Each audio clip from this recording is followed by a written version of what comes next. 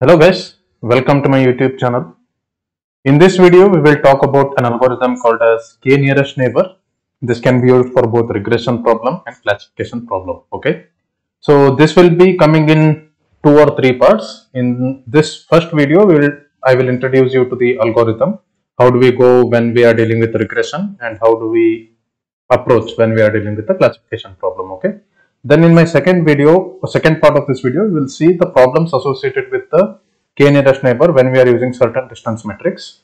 And in the third video, I will introduce you to the mathematical formula and the notations that we will be using for our implementation. Okay. And finally, I will be providing you the video where I will be implementing the K nearest neighbor from scratch in Python. Okay. So let's start. So K nearest neighbor is also called as instance based learning. Okay, so when we say instance based learning, we make use of the already available data set or the training examples that we have to determine the value of our query instance. So this may sound a general way how all the supervised machine learning algorithms work, but here the only thing that we have to optimize is this particular value k. Okay, k here stands for number of nearest neighbors that we want to have. Okay, so apart from this, there are no parameters to learn. So this can be also treated as our hyperparameter.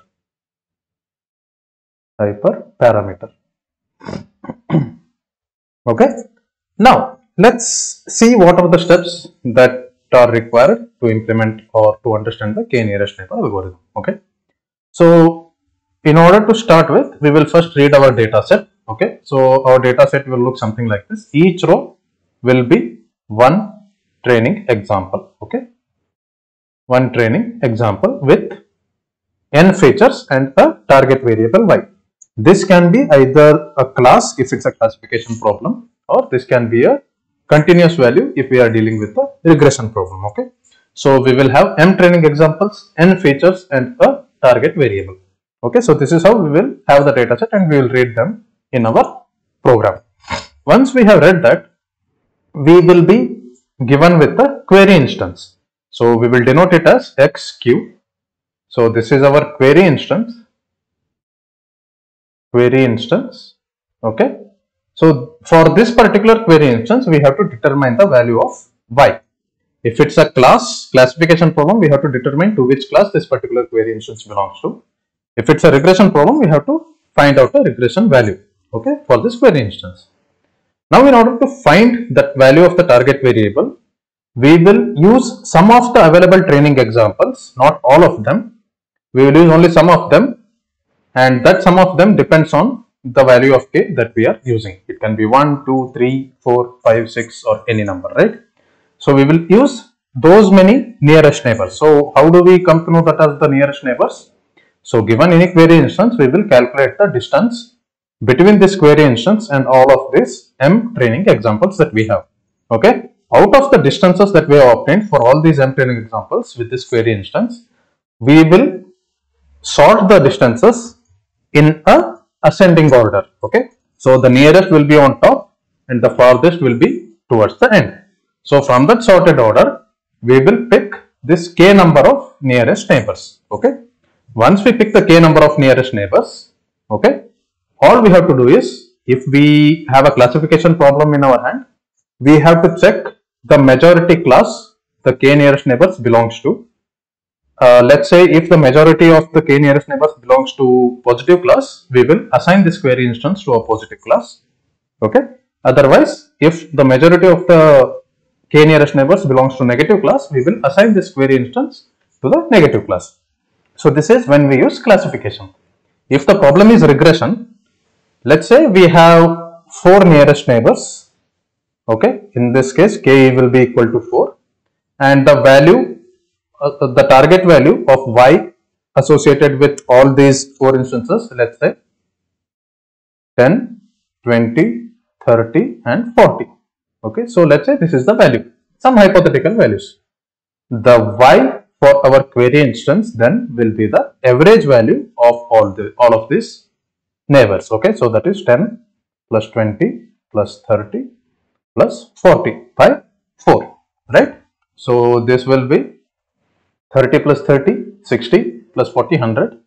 100 by 4, you give us 25, right? So for our query instance, we will assign the value 25. Okay, so this is how we approach a regression problem. So mathematically, we will write the formula, that is prediction for the query instance if this is a regression problem, that is given by summation of all the target variables for the number of neighbors that we have given here. In this case, it was 4, right?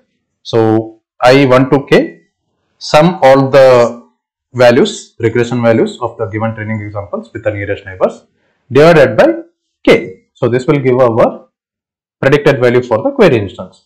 If it's a classification problem, we will go with the majority class. So let's say out of this 4, okay, if it's a classification problem, let's say the first belongs to positive, second belongs to negative, negative, negative and positive, right? Sorry, we have only 4, right? Okay, so we have the case where the majority of the neighbors belongs to negative class, correct? So in this case, y hat of q will be assigned to negative class, right? The prediction will be negative class. So our xq will be assigned to a negative class. Okay, so this is how we approach a classification problem. Now there are some problems associated with this approach, how we calculate the majority or how we calculate the regression value based on the distance matrix that we use. Generally, the distance matrix that we use, right? So that will be generally Euclidean distance, okay? So a distance metric generally will be Euclidean. So there are some problems when we use Euclidean distance or just plain distance with respect to k nearest neighbors, that I will be covering in my next video. So till we see in the next video, happy learning, bye bye.